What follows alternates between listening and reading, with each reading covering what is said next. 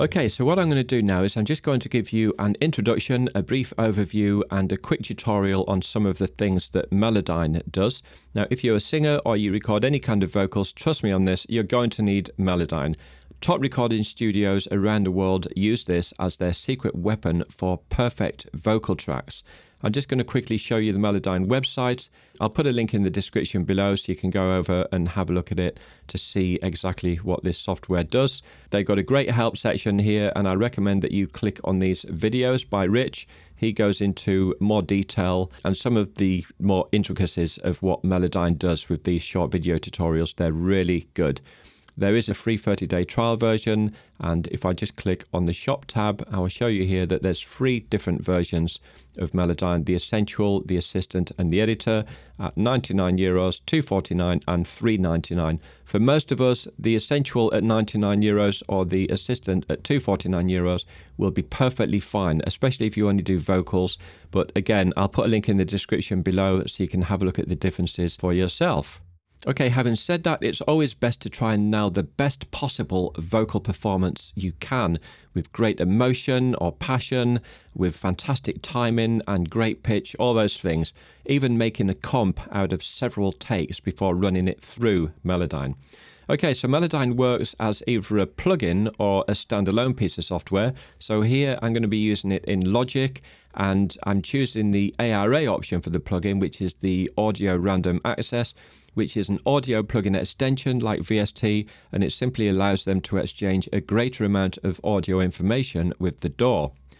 Now, if you use Logic already, you're probably thinking, why don't I just use Flex Pitch? Because it's built in after all. But for me, Flex Pitch is no good. In fact, I would even go as far as to say it's rubbish. I love Logic as a DAW, it's fantastic, but Flex Pitch is not one of the things I use within it.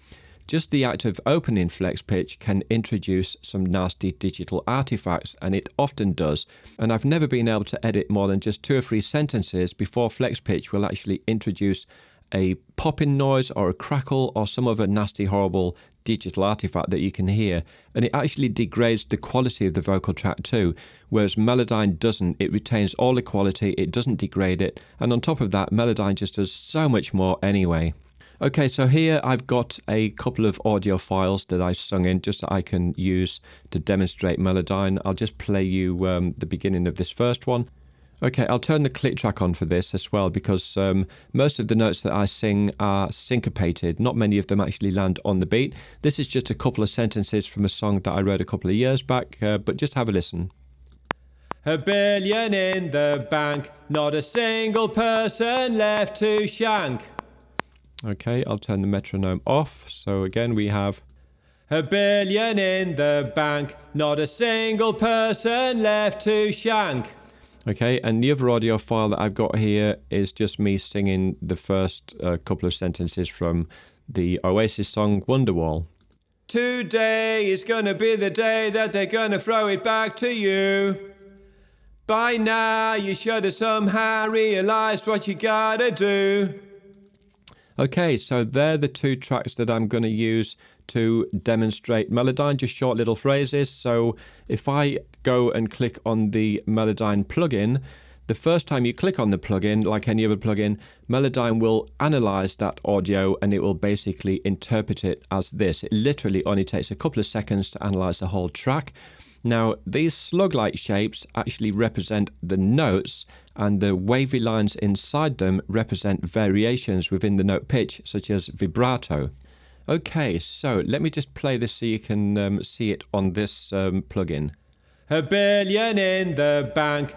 Now there you can hear that I'm singing $1 billion in the bank, and if I actually click on these notes, then you'll hear that sung note as well. $1 billion in the bank. $1 billion in the bank. So there we go. Now some of these notes are a little bit out of tune. This first note here should be an E. Now down the left hand side we've got this piano keyboard with the corresponding horizontal lines so that you can see where the note should be. So this first sung note, instead of it being bang on E, it's actually halfway between E and E flat. So I am singing it a little bit flat. Now there's a couple of ways that I can get this note into tune. I can double click it, and that will basically snap it to the nearest note. Now it's actually put it too flat, I'm just going to undo that. Now, that's my fault because I've obviously sung it closer to E flat than I have to E. So when I double click it, Melodyne's just putting it there. Another way of getting it into the exact center of this E is by holding down the Option key and dragging it. Like that. Because as I drag...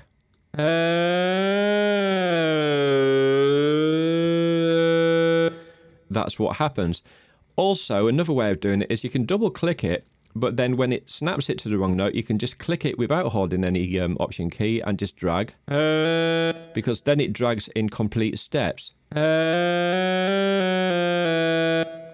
Whereas if I'd have left it here where it's slightly flat and tried to just drag it without holding down the Option key, we get this. So it'll snap it, but this time it's going to snap it and make it sharp. So I'm just going to double click it and then drag it to where it should be. So that's one way of getting a note into pitch. Another way is to simply select a group of notes or select all of them and double click. So when I do that, it's going to snap all those into place. Now, if we have a listen now, we have $1 billion in the bank. That's fine. Some of these notes are a little bit out. So if I just double click those to put those in and maybe double click that one. $1 billion in the bank. Not a single person left to shank. Okay, that's sounding pretty good. Maybe that one can come down a little bit. Yep, and this one, just double click in here. Now let's have a listen. $1 billion in the bank, not a single person left to shank. There we go, that's all sounding pretty good. Right, so I'm just going to show you a couple of other quick things here.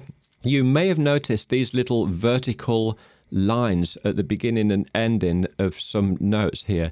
That is sibilance. So if I just click up here for a second, over here on the left we've got this little checkbox, and if I uncheck it, they actually disappear. And if I check it, it actually brings them back again.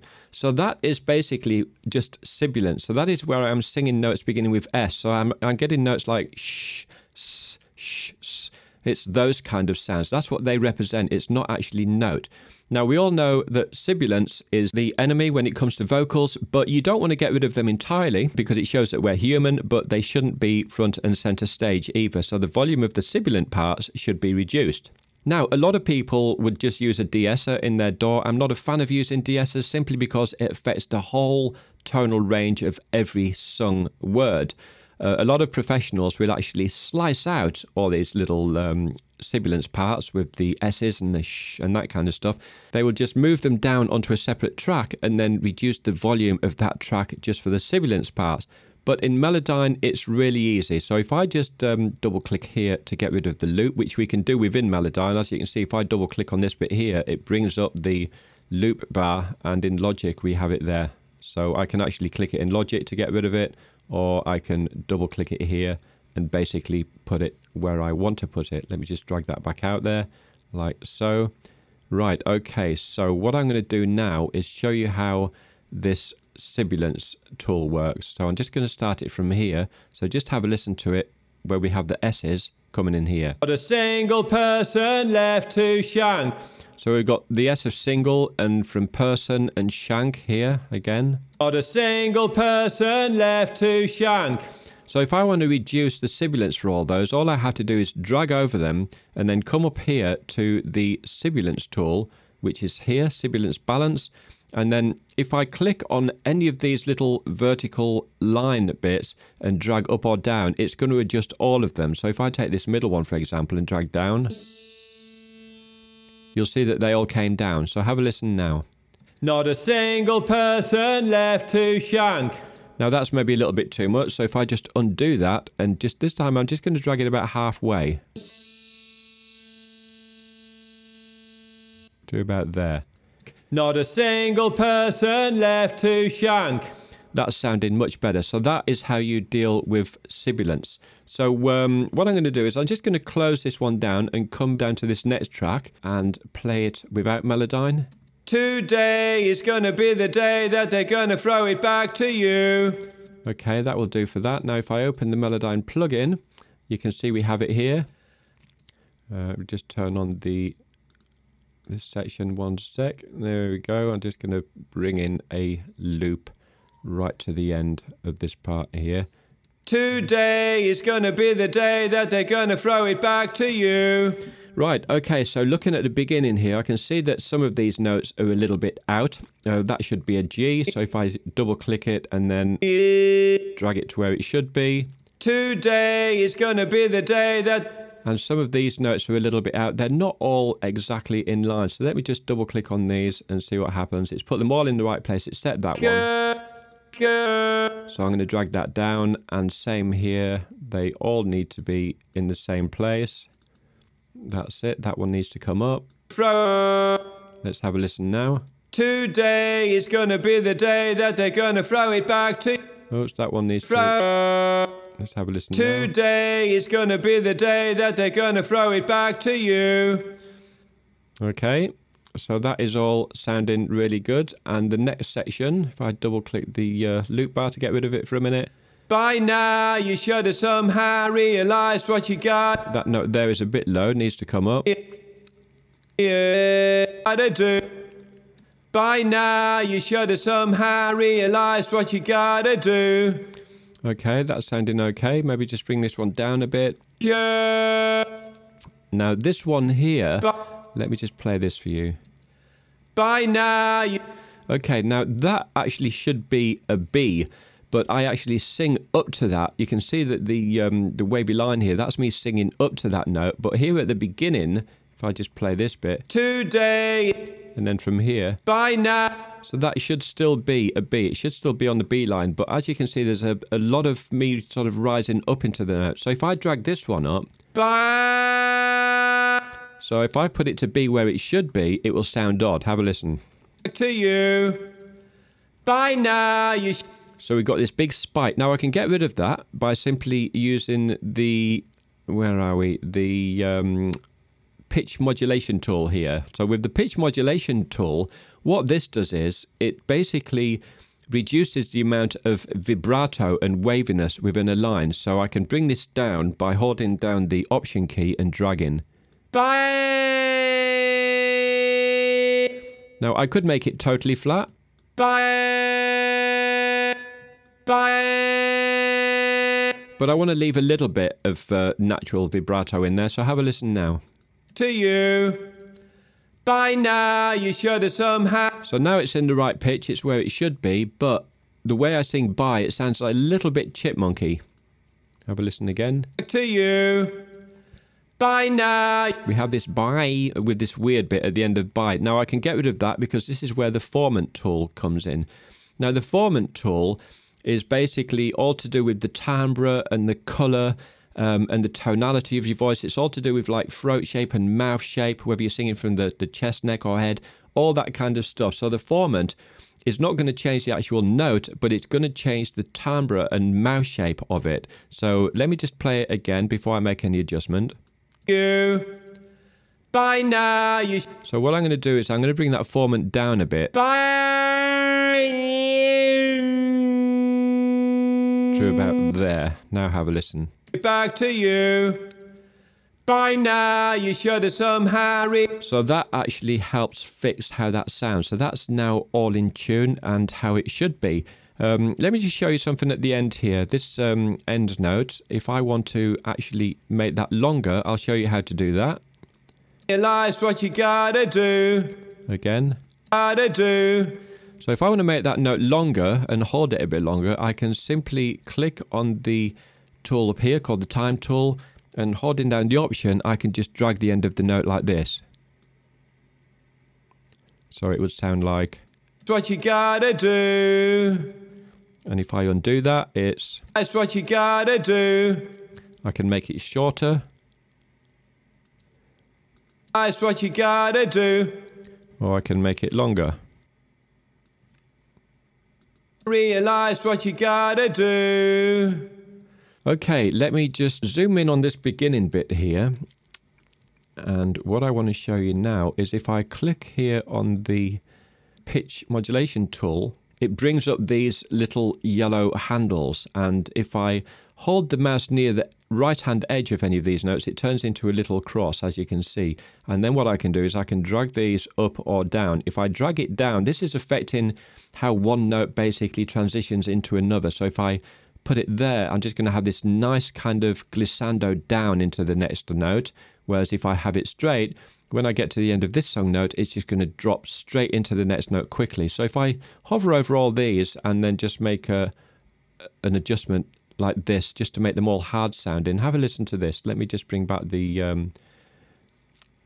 there we go. I'm just going to bring this back to the beginning section. Today is going to be the day that they're going to throw it back to you. And then if I change that and make it like this, so they just flow into each other, have a listen now. Today is going to be the day that they're going to throw it back to you. And again. Today is going to be the day that they're going to throw it back to you. And then if I change that to this. Today is going to be the day that they're going to throw it back to you. You can hear that the transition between the notes flows nicer when I make this adjustment. Today is going to be the day that they're going to throw it back to you. So this just affects how one note transitions into the next as you kind of glissando in and out of notes, if that makes sense. So let me just put that back to there.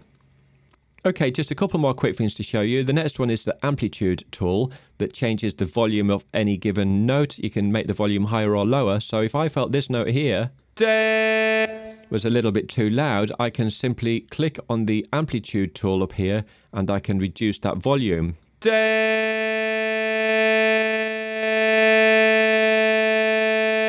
Or make it louder, so we have this.